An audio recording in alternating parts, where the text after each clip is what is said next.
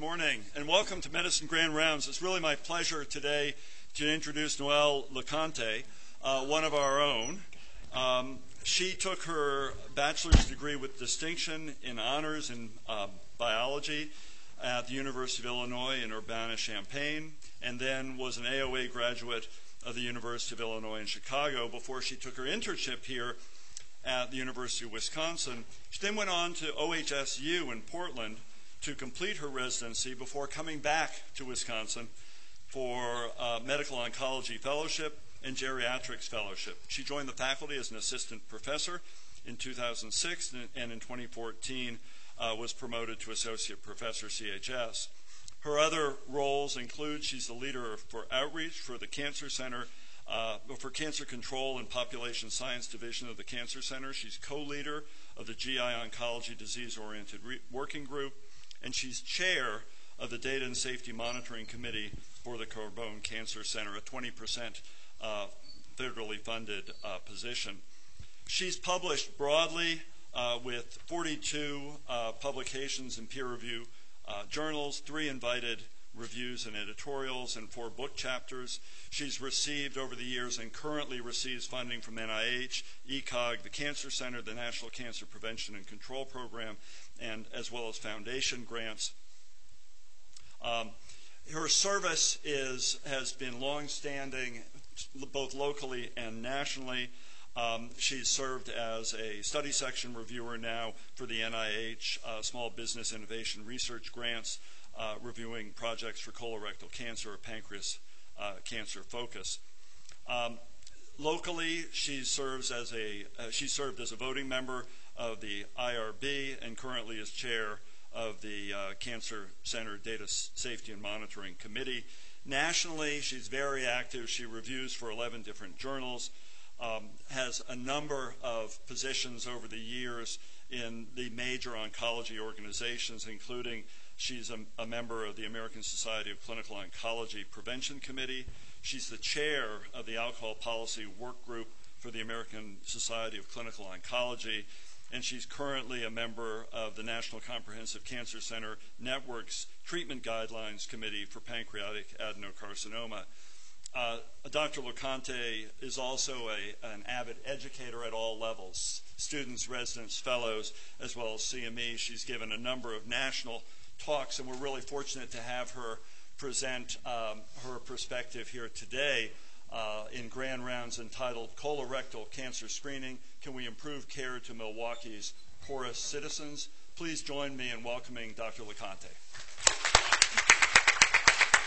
Thank you. Good morning. Thank you for coming. Nice to see many friendly faces in the audience. Dr. Page gave you the title of my talk, which is I'm going to talk to you a little bit about colorectal cancer in general and specifically in Milwaukee and some work we're doing to improve colorectal cancer screening rates in our state. So I would hope that at the end of this talk you would be able to achieve these 2 objectives, which are to discuss the racial disparity in colorectal cancer incidence and outcome, and then also to recall some of our public health efforts to improve colorectal cancer screening rates at federally qualified health centers in Milwaukee. So I thought before I dove into the project, I would tell you a little bit about Comprehensive Cancer Control, which is the program that I'm the PI for here in our state that I figured many of you don't know about. Comprehensive Cancer Control is a designated title from the Centers for Disease Control. It's a collaborative and strategic approach to bring partners together to address the burden of cancer in an area, specifically states, territories, and Indian communities, tribes, and tribal organizations. Every state has a comprehensive cancer control program. Most are housed at the Department of Public Health. Here in Wisconsin, it's housed at the UW. We're one of only 2 states, and we were the first state where it was housed at an academic center rather than at the State Department of Public Health. So specifically in our state, this is our program and how we envision it. We think of it as 3 components that have some overlap, those 3 components being a partnership, a program, and a plan. I'll start with the plan, and I did bring some copies of these. If this piques your interest at all, please come up and see me after the talk. I'd love to give this out. But every 5 years we write with all of our partners, a 5-year plan, which is kind of our plan for how we're going to address controlling cancer in our state over the next 5 years. It's a framework for us to use. The program then, which is what I'm the PI of, is our state's cancer prevention and control program that facilitates the development, implementation, and evaluation of the plan. However, we are not the sole utilizers of this plan, right? All of our partners, and there's about 100 groups that participate, use this plan to help them. And then the partnership is the coalition of organizations that's dedicated to the development, implementation, and evaluation of the plan, and that's specifically called the Wisconsin Cancer Council. That was started by the American Cancer Society and Paul Carbone. And we have one of the longest standing cancer coalitions in Wisconsin. It much predated the Comprehensive Cancer Control Program. We do have a website, which is wicancer.org as well, and welcome. You can come and look. The plan is all in there. You can put in what your role is, and it'll give you suggestions for how to use all of our goals and strategies. So these are the program staff.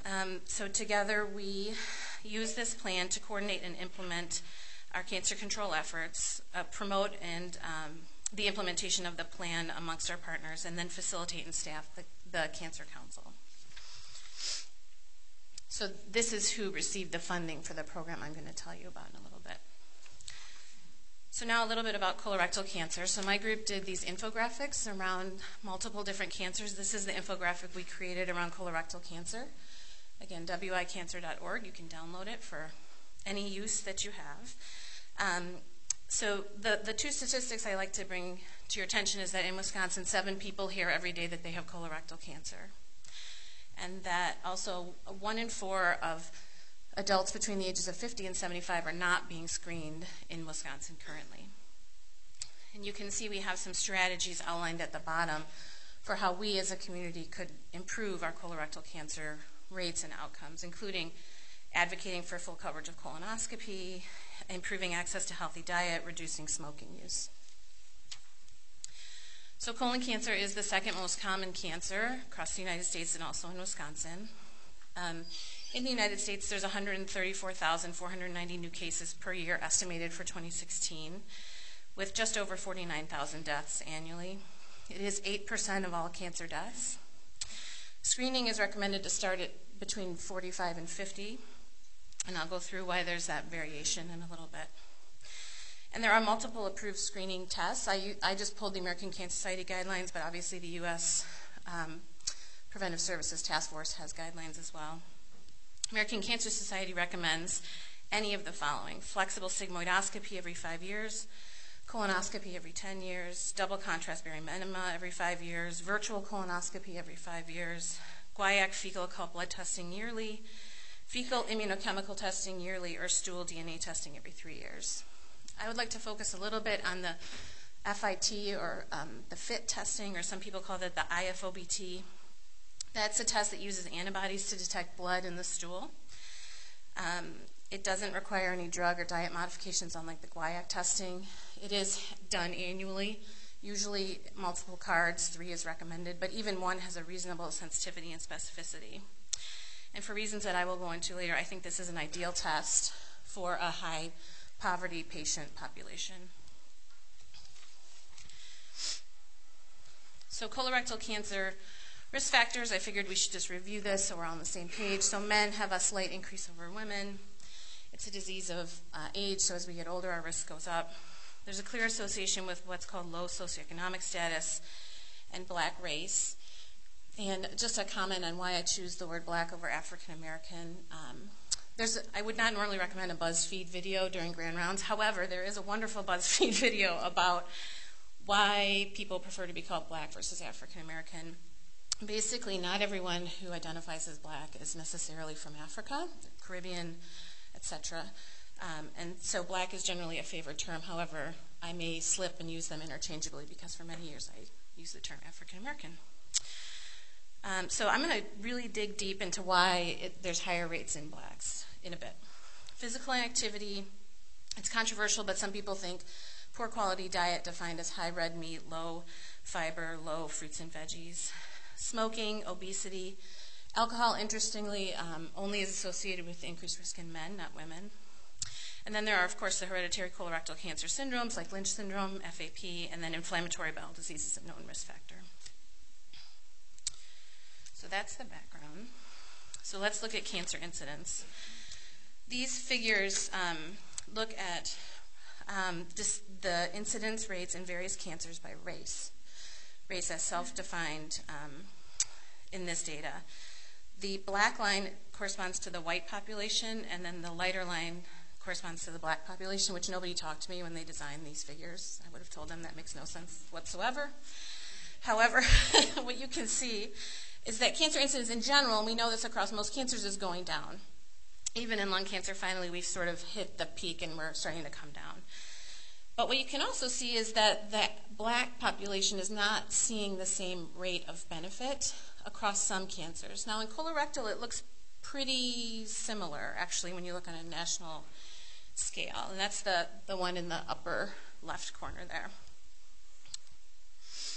However, I did some work where we pulled the statewide cancer registry data and looked at incidence data for African Americans, blacks and whites. And what you can see is that the black numbers are pretty stagnant. They're not seeing any decrease, and then the white population is going down. So at least in Wisconsin, that disparity is actually widening, not lessening. And I did use the black shading for the black population and the light shading for the white population.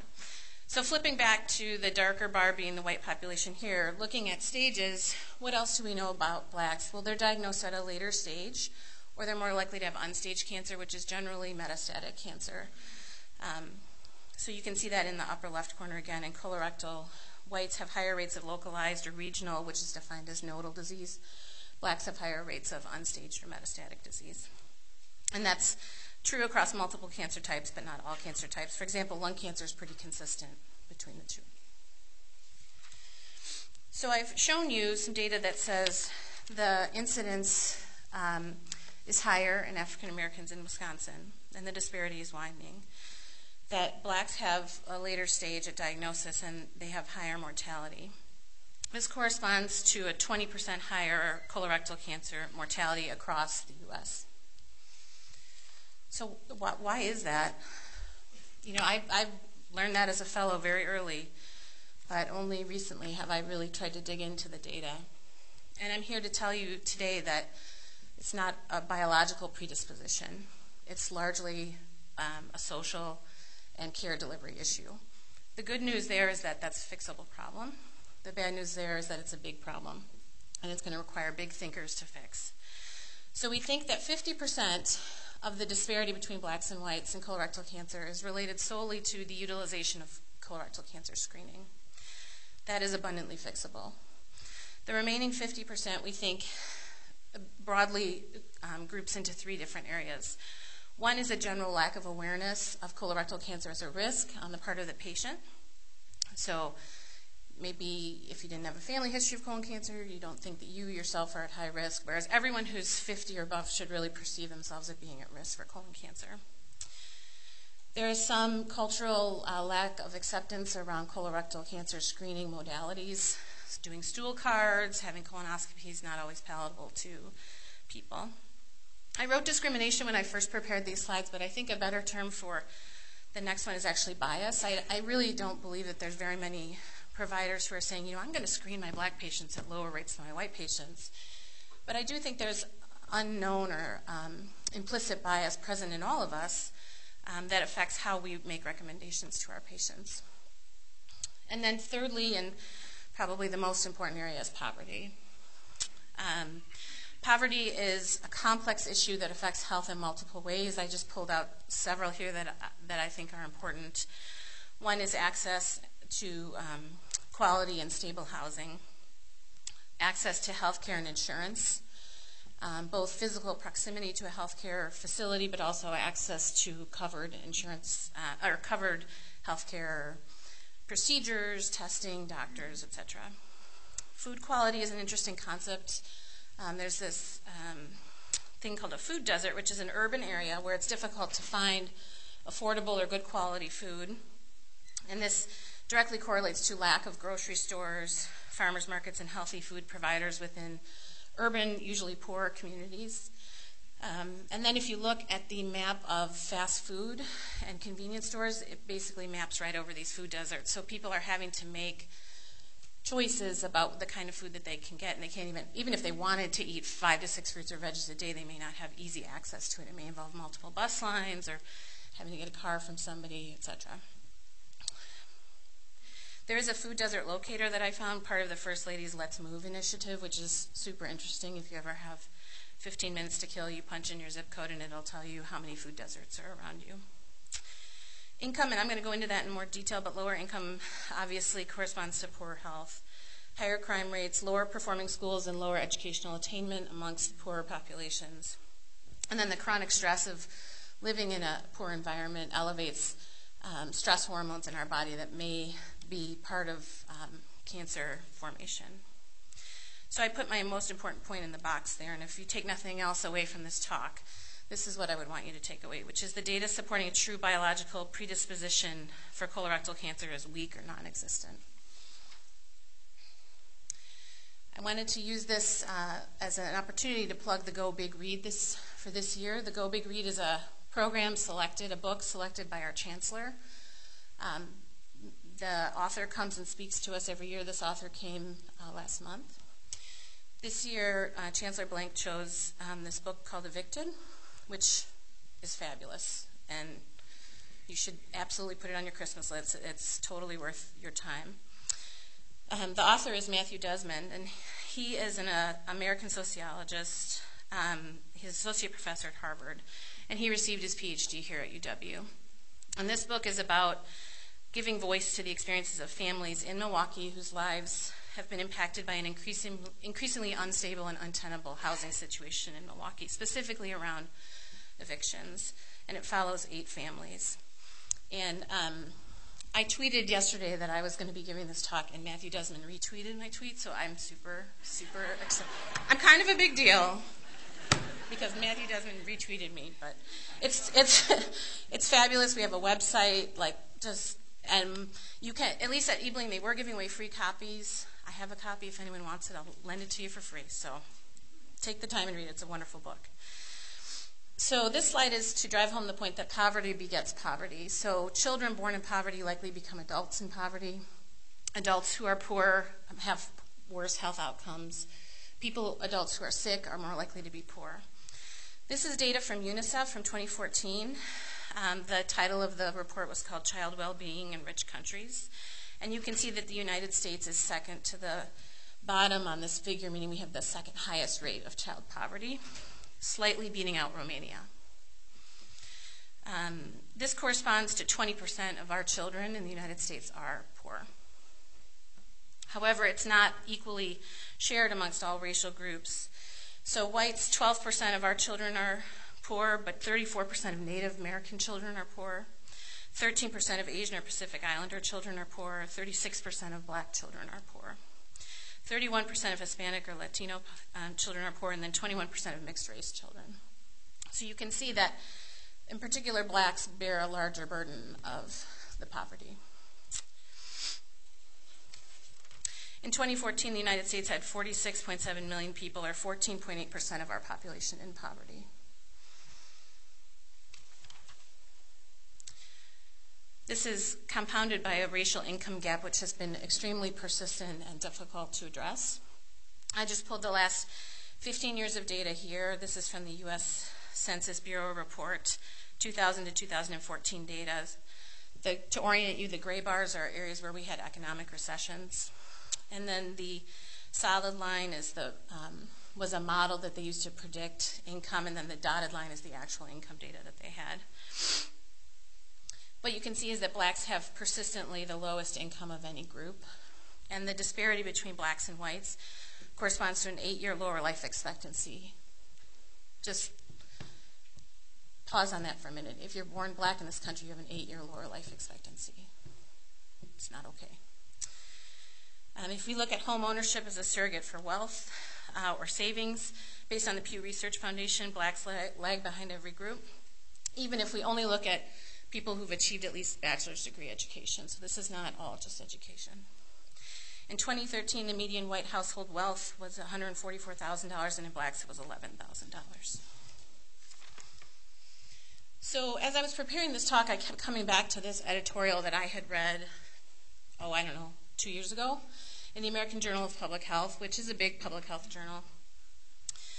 And I kept coming back to it because it really spoke to me about how, as health experts, we need to really be taking on racism and racial disparities as a key area of improvement for our work.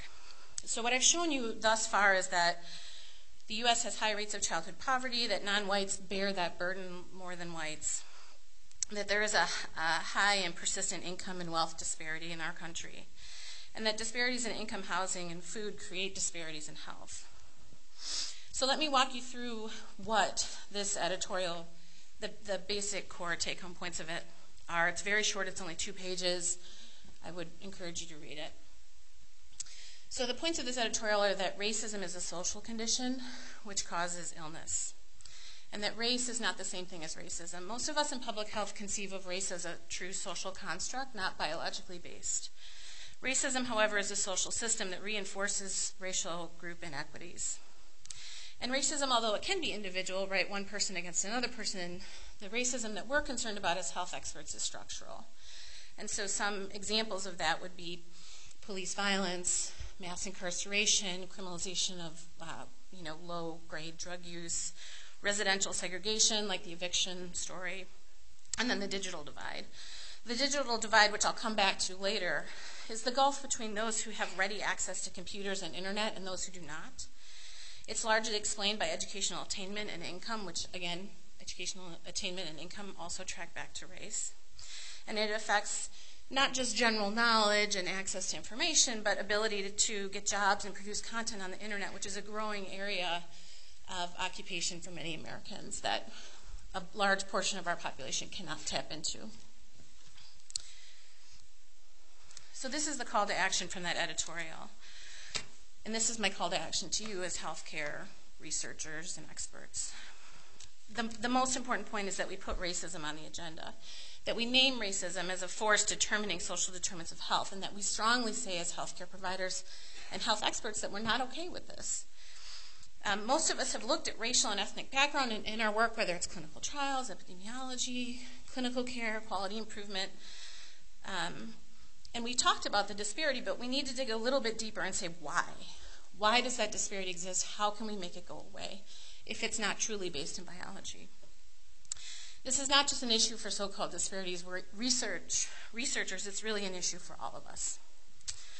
The other call to action that they said is always ask yourself, how is racism operating in this question that I'm asking, and then to organize and strategize around ways to improve that. Okay, that was the heavy part, and I'm glad I'm through that. Now I'm going to tell you a little bit about what we're doing to change this, to make this better. So the first take-home point is that we've known about this disparity for some time, and it does affect screening recommendations. Specifically, there are 2 GI groups that recommend that we start screening African blacks at a younger age, 45 years old. It is a grade 2C recommendation. So with that background, I'm going to tell you about the work that we do. If 50% of the disparity in incidence and outcome is related to lack of screening, how can we make that better? So this is a schema about the National Colorectal Cancer Roundtable. It was started by the American Cancer Society and the Center for Disease Control in 1997. It's a national coalition. UW Health is one of the coalition members. Jen Weiss is our liaison to this group. This is the group that set the national goal to screen 80% of eligible adults by 2018. And if we can achieve that goal, 277,000 cases and 203,000 cancer deaths would be prevented by 2030. That's a lot. And this, I'm sorry I did not put the references from Cancer in 2015 by Meester. So as we were getting involved in the Colorectal Cancer Roundtable, I had done a small pilot project funded through the Wisconsin Partnership Program here at UW, so internal funding, to work with a single federally qualified health center, and I will go through what FQHCs are in a second. But I worked with a single FQHC called Westside, now called Milwaukee Health Services, to help them improve their colorectal cancer screening rates. And that project was successful. We took them from a pretty modest screening rate and roughly doubled it in about a 2-year intervention. So based on that pilot data, we then applied for the Center of Disease Control 5-year grant, which we just received in 2015, $2.5 million grant over 5 years, for which I'm the PI. This is called the Wisconsin Collaborative Approach to Increase Colorectal Cancer Screening.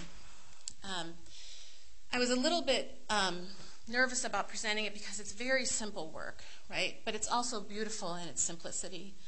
We don't need fancy new tests. We don't need expensive diagnostics. This is really about getting what we know is effective out to the populations that need it. So the grantee is our Comp Cancer Control Program here through the Carbone Cancer Center.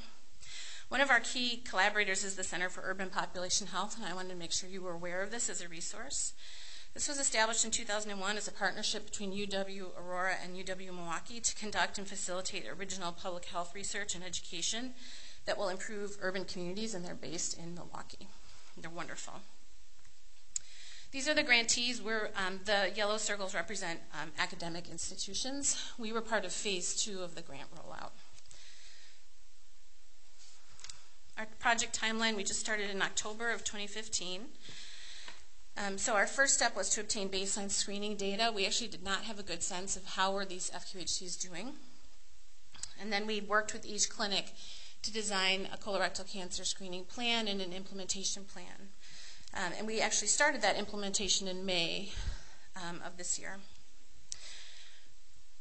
For this coming year, we're going to continue to do implementations, but we're now going to do patient surveys, in addition to continuing education, presentations to both physicians, nurses, medical assistants within these clinics. And then we're continuing to evaluate these evidence-based interventions that these clinics have selected. So public health is nothing if not a team sport. So there's a lot of us that are working on this project. I wanted to specifically point out Allison Antoine, who's our project coordinator, and she's really responsible for the day-to-day work of working with these federally qualified health centers, providing technical assistance and what we call emotional support as they go through this sometimes challenging and frustrating work. This was taken right shortly after we received the grant. We went and met with the CEOs of the federally qualified health centers in Milwaukee. CEOs Against Cancer is a larger American Cancer Society initiative to get business leaders interested in cancer prevention.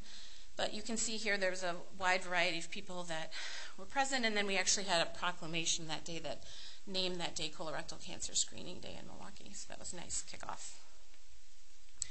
Our target population for this project is any adult age 50 to 75 years who gets their primary care, so their medical home is one of these federally qualified health centers, and they are felt to be at average risk for colorectal cancer.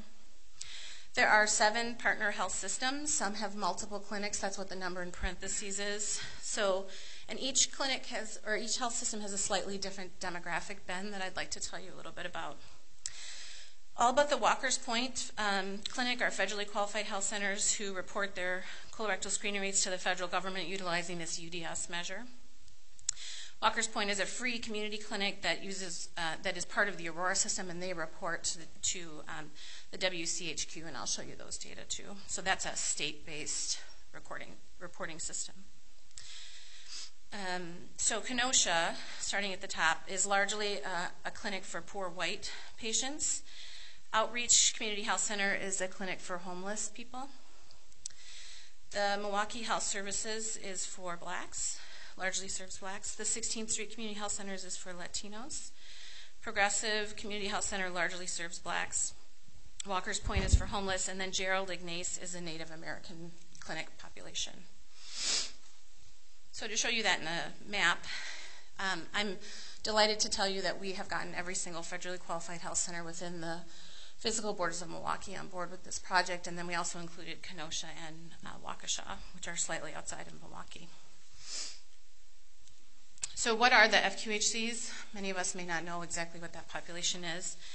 These are clinics that were started by Medicare in 1991 under the Public Health Service Act. They're also sometimes called community health centers, but you can be a community health center and not be a federally qualified health center, so they are slightly different. Typically, these are all outpatient clinics.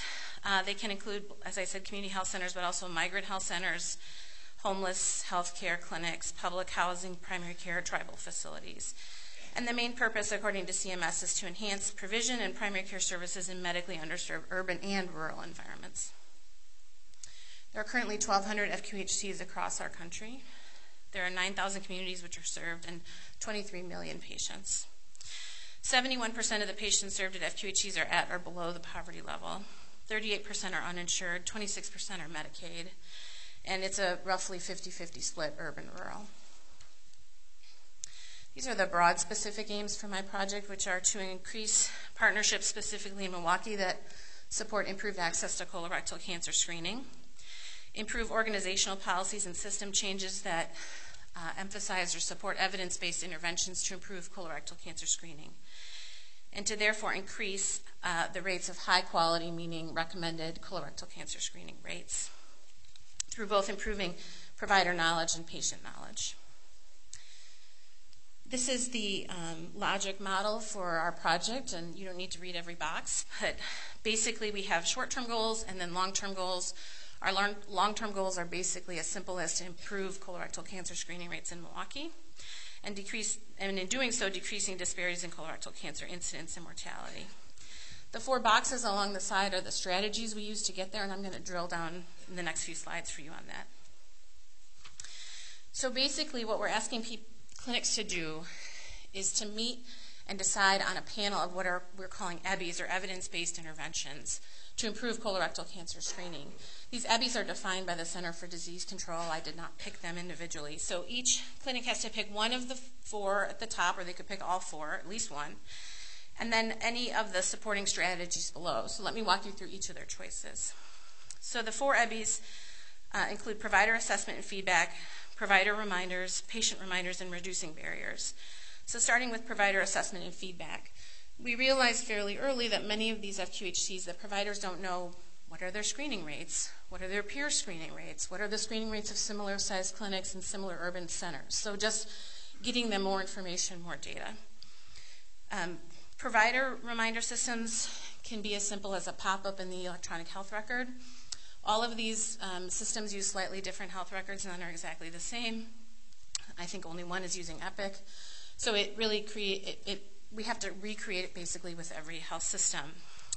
This could also be as simple as a medical assistant flagging when a patient needs colorectal cancer screening. Doesn't have to be high tech. Patient reminder systems can be things like letters or birthday cards on their 50th birthday. Hey, you're due for your colon cancer screening. Emails, postcards, phone calls. This is really where a navigator can be very helpful in calling people to have them come in to get screened. And then reducing structural barriers is things like having clinics that run after work hours or before work hours, weekend hours, having things like flu fit clinics, which is when you come in to get your flu shot, we're going to talk to you about your fit card and distribute those at that time. Doing health fairs where we distribute fit clinics, fit cards, etc. So they have to choose one of those 4, and then they can choose any of the supporting strategies. And I bolded the ones that every clinic chose. But I'll give you an example of small media in the next slide. But these are things like brochures, posters that you put up in the waiting room, things you leave in the exam room. We made small media that we use as bus placards in the neighborhood bus lines around the clinic that we were serving. Community clinical linkages is outreach to the primary population, so speaking at church groups, going to community health fairs, that kind of thing. And also it's us facilitating the linkages between these primary care doctors and the specialty care doctors, because part of the problem at these FQHCs is that they don't do colonoscopy in the FQHC, they don't do oncology care, they don't do surgery, so they have to find outside care for their patients, so we want to help reduce those barriers. And then finally, community clinical linkages can include community health workers, which are basically frontline public health workers, chosen either by an organization or community to provide basic health and medical care, and they can be a vast resource for this population. Health information technology, every clinic identified that as a potential area for improvement for them in terms of making their electronic medical record work better. Every clinic now has an EMR, but they're at different phases of rolling it out. Professional development, every clinic identified that they felt their providers could know more about colorectal cancer, and that's part of the work that I'm doing later this year, going out and talking to each clinic about colorectal cancer screening. And then patient navigation, as I said. So a person whose sole job it is to get that person through colon cancer screening or whatever additional testing is needed. So this is an example of small media that my group created. This was a bus placard we put up in Milwaukee, and we also ran it in their local newspaper. So again, addressing that digital divide, right? If you do a website with this beautiful ad on it, but nobody has access to a computer, it's not going to be highly effective. This gentleman was a patient at the clinic that we were working with. We thought that was important for it to be a real person that many people would potentially know. So within each clinic, this is what we're asking them to do. We're asking them to find a colorectal cancer screening champion, which in most cases is either a manager or a physician, and then form a team around colorectal cancer screening. Because they are reporting to this UDS measure, many of them already sort of had it on the radar that they wanted to improve their colon cancer screening rates. We're then doing an assessment of how are they doing screening now?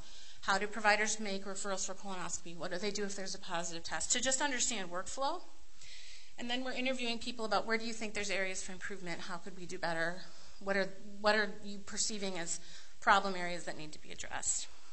As part of that, we surveyed all of the providers, and I have that data later for you too. Then this group selects the EBIs they'd like to try out.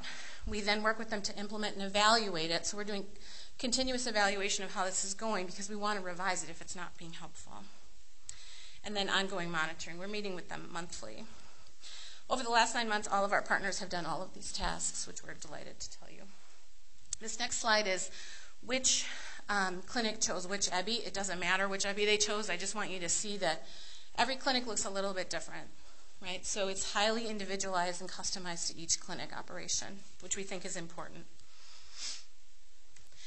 And then contrast that with the publicly available WCHQ data. Shout out to UW Health here for being the highest, 81.3%. Aspirus being the lowest at 61.9% is still double what most of our FQHCs are. So we have a long way to go, and you can see that patients in the FQHCs are not seeing the same benefit as patients who are accessing, for example, UW Health services. So that takes me to our primary care provider survey. This was across all of the health systems, 62 providers. The bulk were physicians, the majority of which were family medicine. There was also a reasonable chunk of nurse practitioners and physician assistants represented. We asked them, how effective are these particular modalities for screening for colon cancer? I think there's two take-home points from this slide. One is that the vast majority realize that colonoscopy is our gold standard and called it very effective for colon cancer screening, which is great. The more concerning line is the bottom line there, that about half of people surveyed felt that in-office guaiac, so in-office stool card, was either very or somewhat effective. That is not a recommended screening strategy across any guidelines that I could find. So about half of those providers still were thinking that was an okay way to screen. Of those who felt the FIT testing was very effective, most said because of convenience, patients can do it at home on their own time. It doesn't require any prep or dietary modification, unlike guaiac-based testing. It has reasonable sensitivity and specificity and has high compliance. We also asked the same questions of those who felt it was not effective, and interestingly, poor compliance came up for them. So totally conflicting information there. Inconvenience, false positives, and false negatives. And we can talk when I'm done about pros and cons for the FIT testing, but I still think that it's for a group where getting a colonoscopy involves potentially taking 2 days off work, 1 day to prep, 1 day to take the test, logistics and getting childcare figured out, getting a driver. Many of these people don't have access to transportation, losing wages, getting to a larger health system that is usually not in the same community where you live. There's a lot of barriers there to get colon cancer screened, and then you throw on top of that a perception that the risk is not high, struggling with poverty, social stresses. I believe the best colorectal cancer screening test is the one that gets done, and FIT testing is much more likely to be done in this population than colonoscopy. Agreeing that if we could do colonoscopy across the board, that would be ideal, but I think that's not very realistic. So we then asked these providers, what do you do for a positive FIT? The majority referred for colonoscopy or referred to GI, which is the right answer. But a moderate chunk said they would just repeat the test, which I don't think is usually the right answer. I think once you get a positive FIT, you want to evaluate that with the definitive test. So again, we have an opportunity for improved education here. So other than continuing to roll out these EBIs and work with these clinics and work out the kinks, what else are we doing? Well, we're doing the professional development for both CME and CEU for staff and providers. We're forming what's called a community of practice, which is peer-to-peer support so they can share success stories, challenges, try to troubleshoot together. We're forming a community task force across Milwaukee to try to address these issues at the community level, which could include community-wide media campaigns around colorectal cancer screening, advocating for certain policy changes, that kind of thing. And then we are continuing to do this monitoring and evaluation, so these clinics are completing evaluation logs for us, implementation logs every month. We're doing annual provider surveys. We're doing the patient survey coming up in a couple months. And then we're continuing to meet with them monthly to go through their data. And then I'm very happy to tell you that we are expanding this work to the federally qualified health center here in Madison, which is called Access Community Health Center. We're going to do a very, very similar project here in Madison, individualized to Access's needs. That project includes collaborators Jen Weiss, who I see is here, Liz Jacobs, and Nancy Pondy. And that is just getting rolling right now. So that was the bulk of my talk. My take-home points that I want to make sure you leave with is that there is a significant racial disparity in colorectal cancer incidence, mortality, and outcome that is not based in true biological predisposition. That 50% of this disparity is due to lack of screening. That poverty makes you sick. And that public health efforts can be successful in improving screening rates, even in high-need clinic setting. Thank you very much.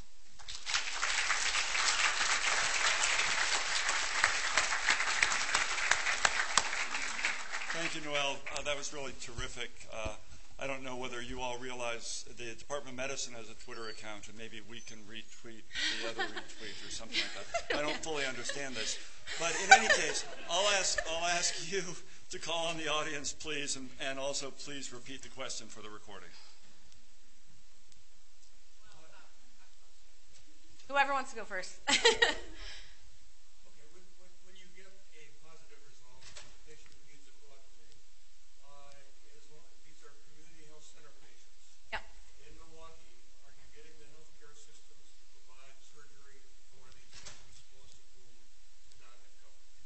So Milwaukee has a very innovative system of sharing the risk of uninsured and underinsured patients. We are trying to get that effort underway here in Madison, but basically they have formed a pool. And so it's whoever comes up next in that pool will take that patient. And in doing so, there's not one center that ends up taking on more patients. But yes, getting access to colectomy and chemotherapy has not been an issue for our patients. About 3% of patients are positive within a 1-year span. So it's not a huge number of patients that we need to get through the system, but so far it has not been a barrier. Okay. Even if you don't have questions, I'm curious for feedback, thoughts. Let me just ask, in terms of locally, the Access Community Health Center, not to publicly shame them because I'm sure things will improve one way or the other. How are we doing at the Access Center now? Yeah, they did not want us to publicly share that data. They are doing better than some of the Milwaukee centers, but I would feel more comfortable sharing that once I had their permission. And also, in terms of the numbers you showed, looking at the goals for the different centers, one had a goal of 80%, one had a goal of 25%. Right. Just reading between the lines, can we presume that maybe the homeless center was the 25% or just less ambitious? Yeah, no, they serve an even higher needs population. We work with them to set a goal that's hopefully achievable in 5 years, and you have to meet patients where they're at. Yeah. Hi, Carrie.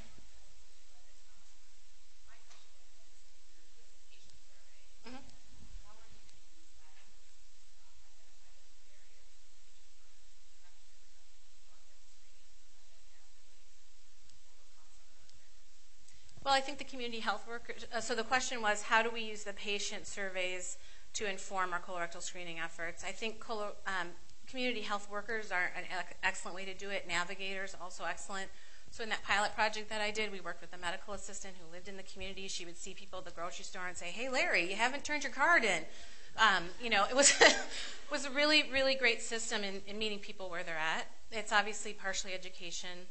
We really want to understand things like flu fit, expanded hours, We think that most people really want to get screened, and either they perceive their risk as low or there's just structural barriers that we need to address. But we don't think there's people that just will never be screened. So that's how we're using the data right now. Jen?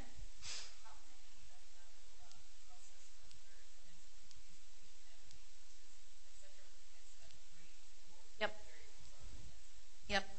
So the one clinic that I had worked with where we rolled out patient navigators was the only one that had a cancer-specific patient navigator, and there's multiple ones that are trying it out now. Yep, Dan?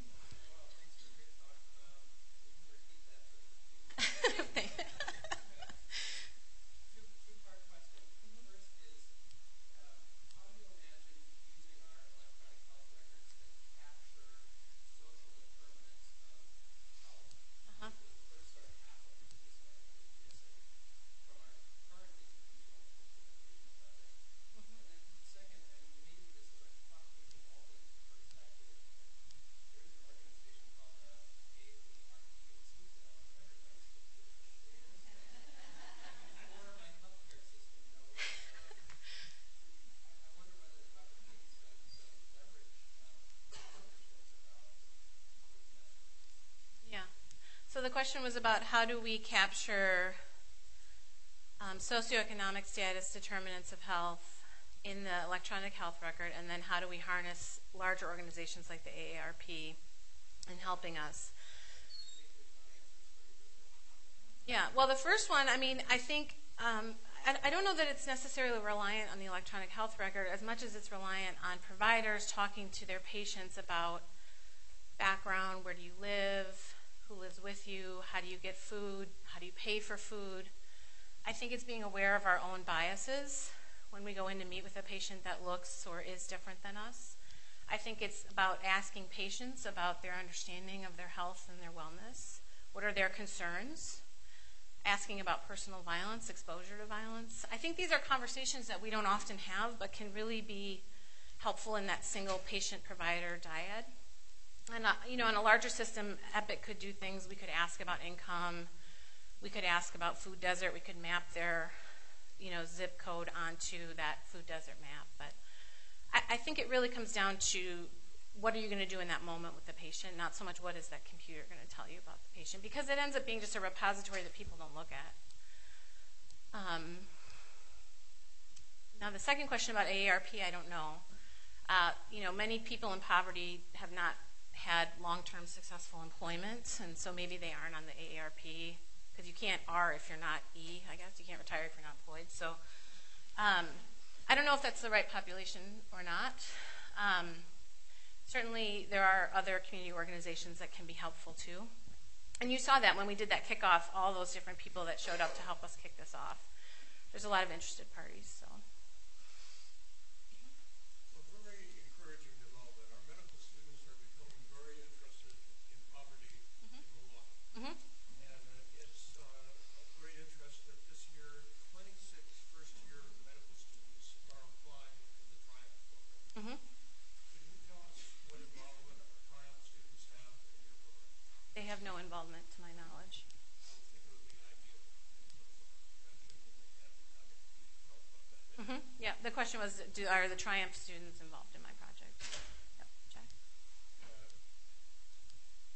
Increasing awareness to colon cancer screening in your population, is there a cocktail effect where you're seeing an uptick of patients then participating in other cancer screening or general health screening because of them being engaged with this matter? So just as a secondary point, are you measuring those cocktail effects? Well, we would have the ability to measure other screening rates. I'm not sure that maps so much onto my project as much as it maps onto these comprehensive medical homes as the right structure for this population. So if you have a medical home with a provider who knows you well, you're more likely to get the kind of preventive health care that you need. But we do have the capacity to look at those, like how did breast cancer screening improve?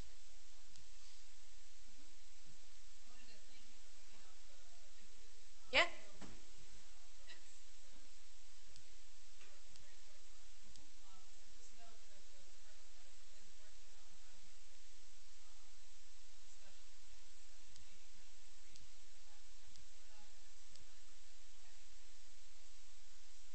Department of Medicine book club for Evicted. Awesome. Yep.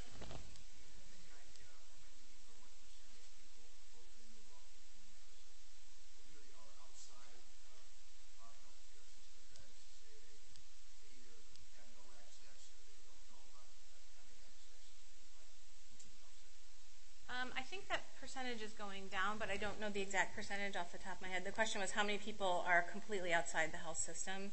These federally qualified health centers are really meant to be the safety net health system. If you're uninsured, we can get you care through them. If you're homeless, we can get you care. But I don't know the exact percentage. I do know it went down under the Affordable Care Act, but I couldn't quote you the number.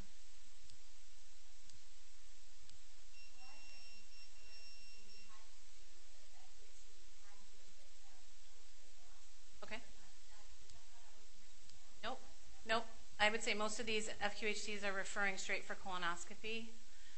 And then the colonoscopy has to be done outside of that FQHC, so one of the larger health systems within Milwaukee. So it requires the patient calling, setting up the appointment, going to pick up the Go Lightly, etc. So there's a lot of barriers for a patient.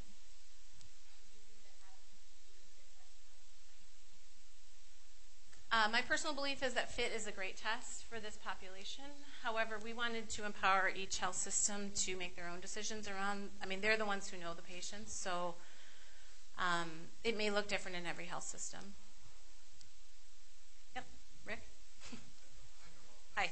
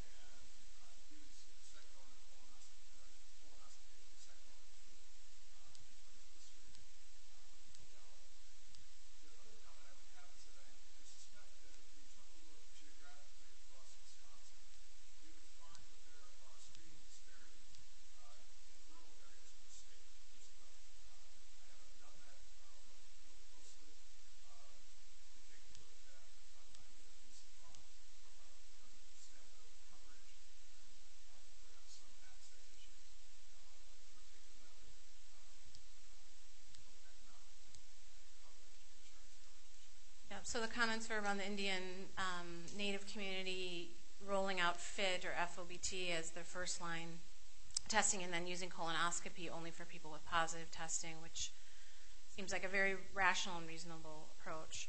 And the second comment was around that rural health communities may see similar disparities, which I think is true too, Rick. I haven't dug that deep into the numbers, but we were asked to work with an urban community. I was born in Milwaukee. I love Milwaukee. I want Milwaukee to do well, so we picked Milwaukee. But point well taken. We could have done this in multiple places. Yep, Bill. Thank you for that. Yep. I have a question that really relates to the first part of the talk. What's your opinion about the role of diversity in the healthcare workforce? Can I get an amen? Yes. Yeah. It's key. It's key, right? So when the provider looks different than the patient, the quality of the healthcare goes down, and that has to do with these biases that exist. So for us to provide great healthcare to black communities, we need more black doctors, black nurses, black MAs. That is a process that takes a pipeline. It takes many people. It's a long-term investment, but yes, that would be a very wonderful strategy and is a strategy that people are pursuing. Good point. Yes?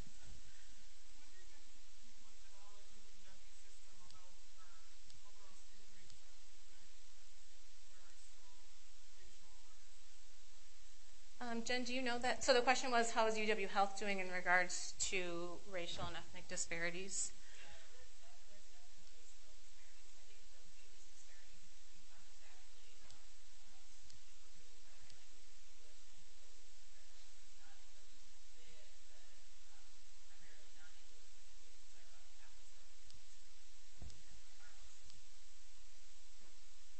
comment was people who are non-English speakers are half as likely to get colorectal screening in UW Health.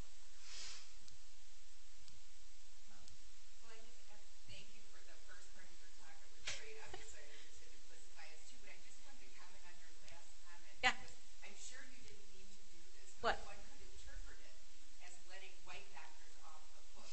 And I think in addition to certainly increasing the diversity of the healthcare workforce is a very potent intervention to reducing health disparities, as the Iowa and others have, the Lewis-Sullivan report, others. I think there's also great opportunity to reduce the bias among white. Right. So we should all work to reduce our own bias. White doctors are not off the hook as well. You're welcome.